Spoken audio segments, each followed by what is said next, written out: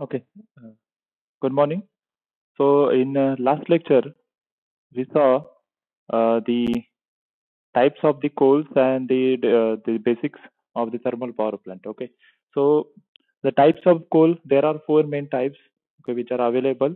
Four types of coals are available, and generally from which we are generally using lignite and bituminous type of coal because it is having less moisture content, and also there is a high carbon content in this particular types of the coal.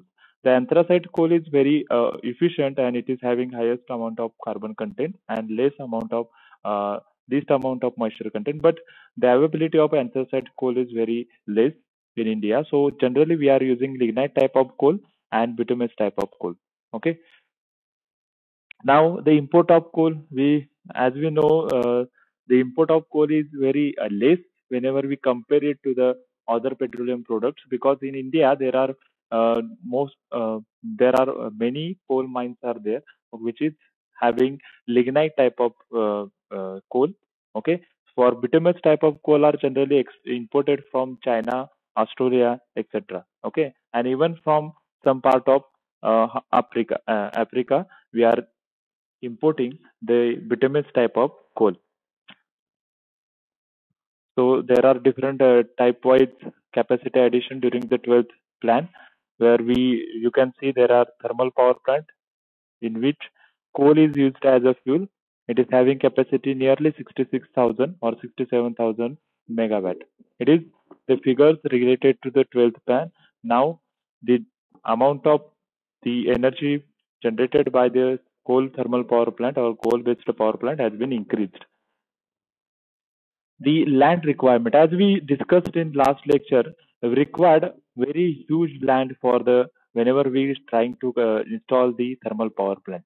Okay, because there is actually we have to construct the thermal power plant which is subsystems having many subsystems. Okay, each subsystem required a huge line, like in the cooling towers and all those things. Okay, so this land requirement is also most important factor in this whenever we consider to install the thermal power plant. So first of all, we require the land for the coal-based power plant, which is the core of this particular thermal power plant. We require some land. Okay, whenever we select the site, there are the different factors which we already discussed. Okay, we require to first of all analyze the soil conditions, and then we have to go for the construction, because the weight of the thermal power plant is very high. So that particular soil must be bear that particular weight. So we have to first analyze the soil conditions. Okay. After soil conditions, we are going to consider this land for the construction. Again, this land which is available, it must be near to the different coal mines. The fuel must be easily available at that particular site. Okay. Next, if the coal mine, if that particular construction of the thermal power plant is situated far away from the coal mines, in that case, we have to stock that coal. Those stock procedure or that rule we already discussed. Okay, so the number of factors which are affecting or whenever we considering the land side, like the capacity of the plant, unit size which is we are going to adopt, then the quality of the coal available, its storage requirements, most importantly storage requirement, type of uh, cooling water system adopted, and then the source of water and its storage requirement and plant design aspects. So these are the different factors we have to consider whenever we going to select the land, or we require the land which is based upon these particular factors. For coal-based plant, land is basically required for the main plant as well as the subsystems. Okay, there are many subsystems like the storage, coal handling system is there, then the ash recycling system is there. Ash store, we have to store the ash as well as we have to store the coal. So for that we required huge land. Okay, then the pipe corridors like for the ash and raw water, and the township, whatever the labor required for this particular power plant to the required township to accommodate those particular labor. Okay, so these are the land requirement.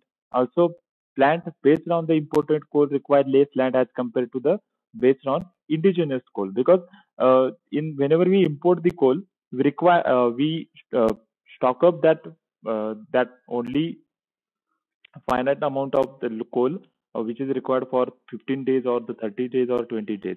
Okay, so in that case we required less uh, uh, amount of land. Okay, so these are the requirement, and on these particular factors the land requirement has been based. Now next, so that is the regarding thermal power plant. Now these are the different the land requirement in acres for per megawatt. Okay, if there is a 500 megawatt, there are two power plant of 500 megawatts, or total combined capacity of that power plant is 1000 megawatt. In that case, for the main power plant, we required 600 acres.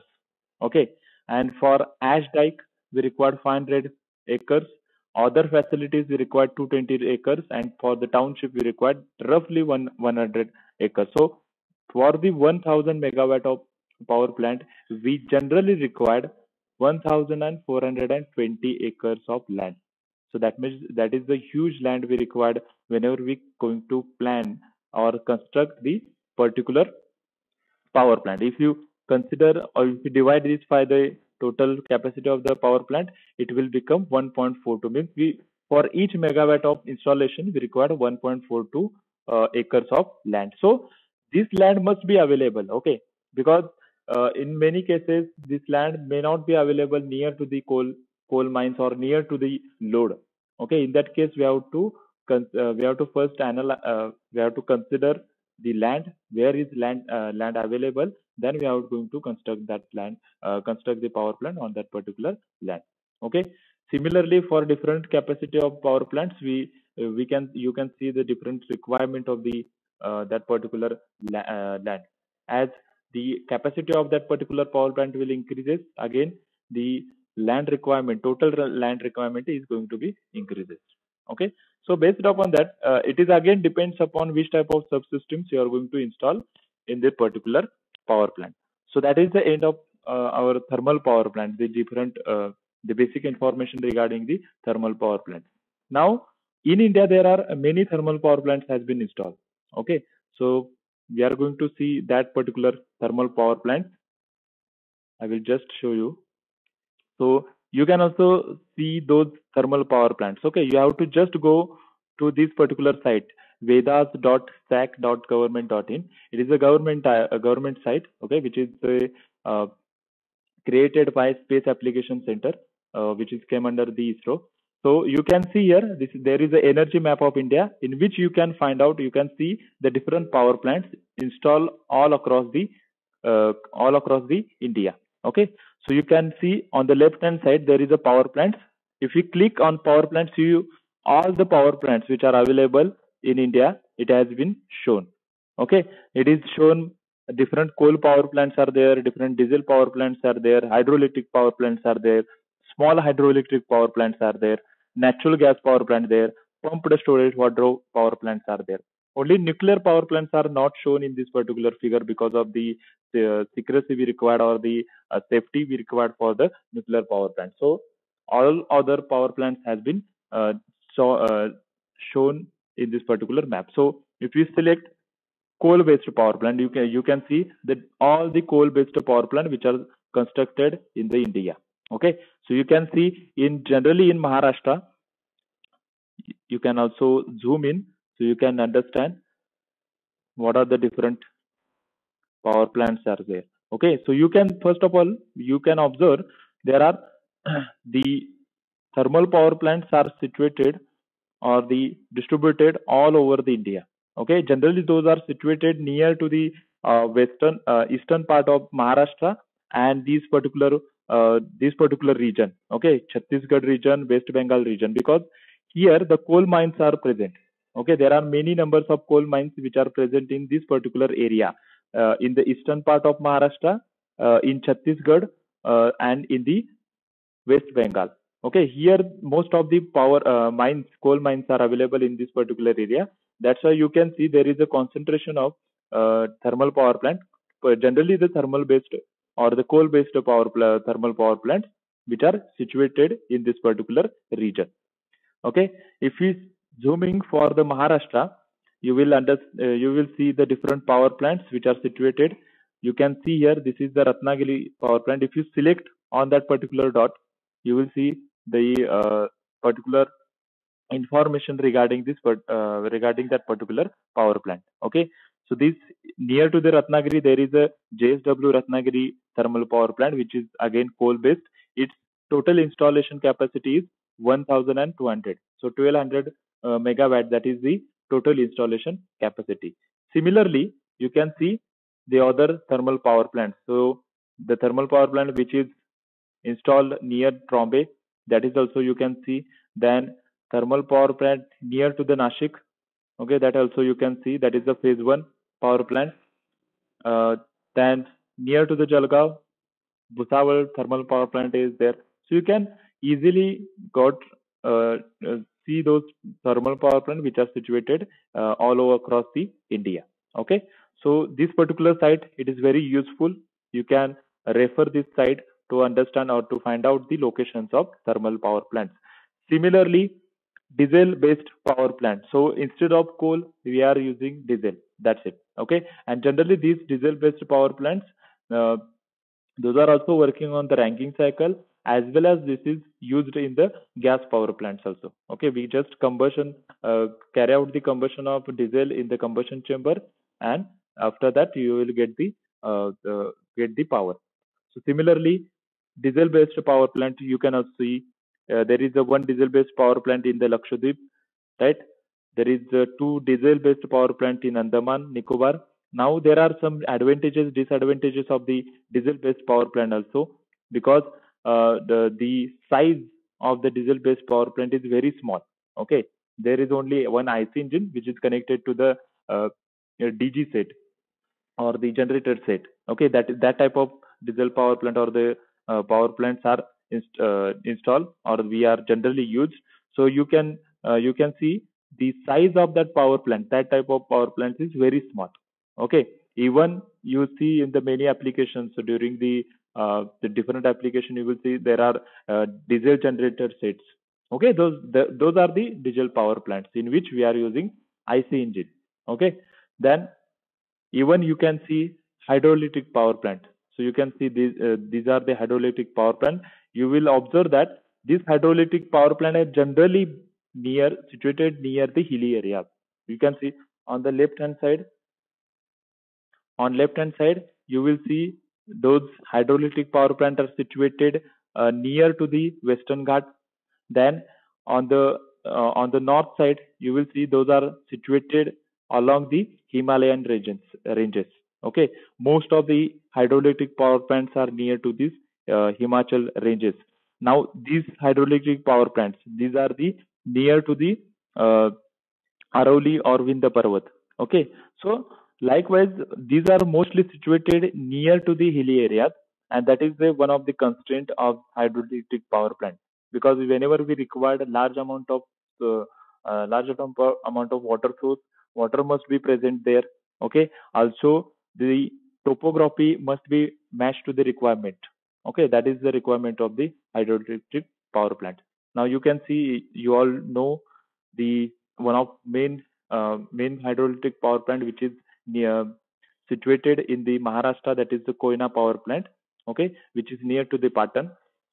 It is having three phases. Okay, one phase is near to the Patan, which is having 600 megawatt capacity. Second phase, that is the 1000 megawatt of capacity, and third phase near to the Ratnagiri, that is having 320 megawatt of capacity. So three different turbines or the different power houses are there. Okay, near to the Koyna. Similarly, you can see the different hydroelectric power plant, that is KDPH hydroelectric power plant. Then the Bhivpuri hydroelectric power plant, etc. Okay, so these are the hydroelectric power plant. Similarly, you can also see small hydroelectric power plant. Okay, so these are the small hydroelectric power plant in the Koyna region also. There are small amount of power plants are available. Okay, so likewise, you can find out the different power plants which are available. Very small amount of power plants which will having the capacity less than 25 megawatt. Okay, Similarly, natural gas power plant, that also you can see. Again, the pumped storage type of hydropower plants, those are there. So by using this particular site, you will find out the different power plants location in the India.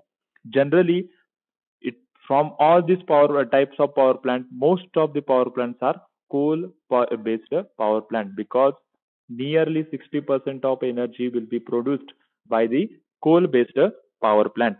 Okay, that is the reality.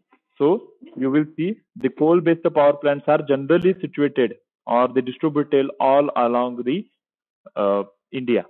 Okay, similarly you can also see district type or district wise renewable energy install capacity. So renewable energy type of resources or the power plant also you can see, these are the mode wise renewable energy. Okay, there are the different modes are there, and by using this one you will find out the different modes. Okay, so you can also see this is the solar will be given in that uh, in this particular color. Then wind is there, biomass is there, small hydro is there, and waste recovery heat is there. So these are the different types of uh, modes or the mode wise renewable energy installed capacity. Again, in that you can also see the biomass power plants, then the small hydro power plants, then the solar power plants. So by checking these boxes, you can easily find out the location of those types of power plants. Again, wind turbine power plants. You can see these are the wind turbine power plants. Okay. Details of these power plants we are going to see after MSc. Okay, in the unit number 4, 5, and 6. So you will just you can use this particular site to find out the locations of the different power plants and their capacities. Okay. Now coal reserves, that is another important factor whenever we considering the thermal power plant. If you see the coal mines, different coal mines, if you see considering this one, you can see the coal reserves in India. You can see most of the coal reserves are in eastern part of Maharashtra, in Vidarbha, then eastern part of Telangana, then northern part of Chhattisgarh, Odisha, and Jharkhand also. All over the Jharkhand, you will find out the different reserves, and the northern part of the West Bengal. Okay, so that's why most of these particular thermal power plants are installed near to these coal mines. So the transportation cost will be saved. Okay, you can also see different coal washeries which are present. Okay, as we discussed earlier, coal washeries, what is meant by coal washeries and all those things. Then lignite mines, these are the lignite mines, okay, which are present inside the Rajasthan and all those things. Then coal fields, different coal fields near to the eastern part of Maharashtra. Then the coal fields, those are the reserves. Okay, you can see most of these coal reserves are concentrated near to the northern side of Odisha, all over the Jharkhand and northern side of Chhattisgarh. Okay, so that's why most of the thermal power plants are based in this particular area of India. Okay, so by using this particular map or this site, you can find out the locations of the different types of power plants in India. Okay. Again, you can find out the petroleum and natural gas, the different wells. Okay, these are the oil and gas wells. Okay, but the production of this oil from these wells are very limited. That's why we require to import most of the petroleum product from the other countries, generally from Russia and the Middle East. Then these are the different refineries which are available. And now the ethanol plants, these are the ethanol plants. Now ethanol plants which are again known as the cogeneration projects or the ethanol projects near to all over all the sugar factories. Okay, now ethanol production has been increased. So all sugar factories you can see those producing the ethanol, those are shown here. Okay, in even Kolhapur also there is, you can see Dalmia sugar factory which is near to Asurle Purle, which will generate the ethanol. Similarly, other power plants you can see. Then Sri Chhatrapati Shahu Sahkari Shetkari Karkhana, that is also which is near to the Kagal. It is also producing the ethanol. So that's how you will find out most of the ethanol projects in Maharashtra and Uttar Pradesh, because most of the sugarcane production will be taken in Maharashtra, generally in the western Maharashtra and the Uttar Pradesh. Okay, so likewise you will find out the different pipelines also. These are the natural gas pipelines, then petroleum product pipelines. These are the petroleum product pipelines and sedimentary basins. Okay, so likewise you can find out all the data related to the energy sector of India. Okay, even you can find out the transmission lines. Okay, these are the transmission lines. If you see the legend, you can also see the transmission line based upon its voltage capacity. Okay, so I will share the link of this particular site. You will easily understand the availability of the coal mines and the coal based power plants, location of the coal based power plants by using this particular site. Okay, so that's it regarding the thermal power plant. If anybody have any doubt regarding it, you can ask. The pump type of storage power plant means what? We will going to discuss it. Okay, in the subsequent slides. Pump storage power plant means what? Generally, what is happening?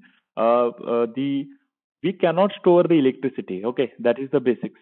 You cannot store the electricity or whatever the energy in the form of electricity. We have to store the electricity or when we have to convert that in other type of energy. Okay, then you can store that particular energy. Means if we have excess electricity generated in the hydroelectric power plant.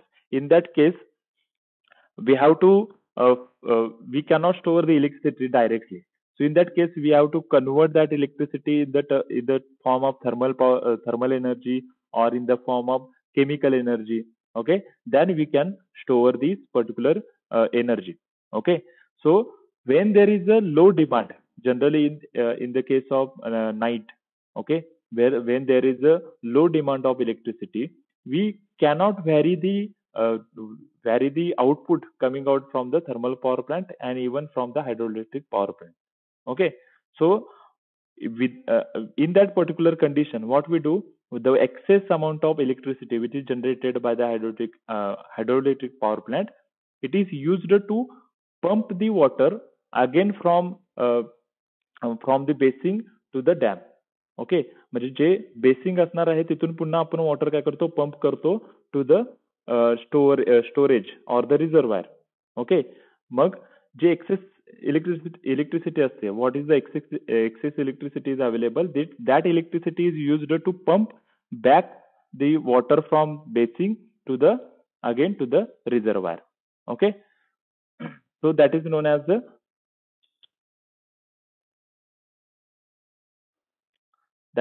the pump storage. Okay,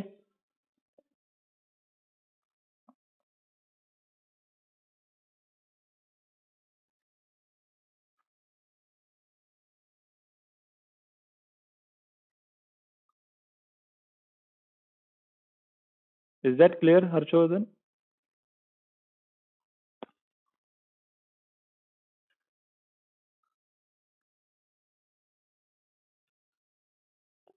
Okay. So next type of power plant that we are going to see, that is the gas turbine power plant. Again, the basics of gas turbine power plant, the different types of the situations or the location of the gas power plants in India that we are going to see, and general review of gas turbine power plant. You already studied the details of gas power plant, how it will work. Just we are going to review that process. So the gas turbine power plant, okay, it will contain three main components. The first one is compressor, second one is the combustion chamber, and third one is the turbine. Okay, now what is happening? First of all, what we do, we take the fresh air from the atmosphere. This is the open type of gas turbine power plant which is working on Brayton cycle. Okay, so here what we do, we first of all take fresh air from the atmosphere. Now this fresh air is compressed inside the compressor. Okay, in compressor what we do, we increase its pressure. because of the increment in the pressure, its temperature is also going to be increasing. So at outlet of compressor, there is a high temperature, high pressure air is present. Now this high temperature, high pressure air is coming to the combustion chamber where we adding the fuel. That fuel may be a petrol or diesel. Okay, or in many cases we are also using the LPG or compressed natural gas for this particular turbine. So that fuel will be combustion. Combustion takes place in the combustion chamber with the help of air and fuel. And after combustion, what will happen? That fuel will release the tremendous amount of thermal energy. And because of that, what will happen? The whatever the combustion gases are there or the exhaust gases are there, or the generally we call it as a flue gases, it is having very high temperature and very high pressure. As we increases the temperature, its pressure is going to be increases. Now this high temperature, high pressure uh, flue gases will be came into turbine, and here it will expand. Okay, and because of the expansion, turbine will run or the turbine will rotate, and this turbine is connected to the generator. Okay, and after the turbine, whatever the flue gases, exhaust gases are there, those are simply rejected to the atmosphere. This is the basic cycle of simple gas turbine power plant. Okay, now this gas turbine power plant is generally run on the Breton cycle, which is containing the two isothermal cycles, means constant entropy cycles, and two constant pressure, two isentropic processes and two constant pressure processes. Okay, you can see how to plot this on PV property diagram and TS property diagram. Okay, so it will contain four main processes. First one, isentropic compression, which is taken place inside the compressor. This is the ideal cycle. Okay, it is not real cycle. In real cycle, we cannot achieve the ideal processes. Okay. So isentropic compression is there. First one. Second, constant pressure heat addition. That is the heat combustion of the fuel inside the combustion chamber. Then isentropic expansion will take place inside the turbine. And fourth one is the constant pressure heat rejection. Now this fourth process will take place when we use the particularly closed type of gas turbine power plant. In closed type of gas turbine power plant, what will happen? The here the fuel is not going to be combustion in there is a heat exchanger instead of the combustion chamber. Okay, here what will happen? Whatever the compressed air is there, it will pass through the heat exchanger, and outer side from the outer side there is a combustion will take place, and because of the combustion, heat will be transferred to the this particular air. Okay, now that air which is having very high temperature pressure is going to be expanded inside the turbine. Now similar after the expansion in turbine, it will again transfer through the heat exchanger. Here it is the heat exchanger where we reject the heat to the atmosphere, and again this air has been used as a uh, as a pressure inside the compressor. So this is the closed type of the uh, gas turbine power plant. So in that case, you will see this constant pressure heat rejection process inside this heat exchanger. Okay, again this is the one of the type of gas turbine power plant. Now, what are the different factors of the gas turbine? Okay, so principle of operation there, how we it will operate. Okay, first of all, if you see the gas turbine power plant is very compact. Okay, its size is very compact. This type of engines we are generally used in the different uh, different what we can say jet engines. You generally call it as a jet engines. In that also we are using the gas turbine type of power plant. Okay, so intake, there are different components. That is the intake is there, compressor is there, combustion chamber is there, turbine is there, and then the nozzle or free turbine is there. Okay, so you can see these type of power plants are used in the jet engines. Okay, which are used again used in the different military combat aeroplanes. Okay, so here how it is work? First of all, the air will be introduced, air will be taken from the intake, it will compressed in the compressor. This particular part you will see, this is the compressor. Okay, After compression, this air will be came into the combustion chamber. This one is known as a combustion chamber. And these particular tubes you will see, these are the injectors, fuel injectors. Okay, fuel will be injected inside the combustion chamber. Combustion will happen. Because of the combustion, temperature of these flue gases will be increases, and because of the increment in temperature, pressure is going to be increased. Okay, so at the outlet you will get very high temperature and high pressure flue gases are there. Now these flue gases will expand inside the turbine. So this part is known as the turbine. Okay, because of the expansion of the gases, what will happen? Because of the expansion of the gases, you will see expansion of the gases will take place, and this turbine is going to be rotate.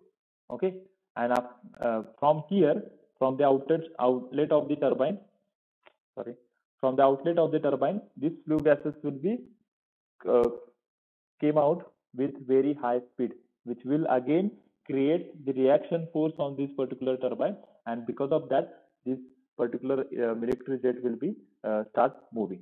Okay, so this is the basic operation or the basic working of the gas turbine. Okay, and these are the main components of the gas turbine power plant. Okay, now you already studied this. What are the different components of the gas turbine? What are the advantages, disadvantages? That also we are going to see. The most important point we are going to see, that is the private sector. Okay, generally these gas turbine power plant which are situated in, which are constructed inside the India, those are run by the different private sectors. Okay, which each particular institute or the particular company will run different types of the uh, gas turbine power plants.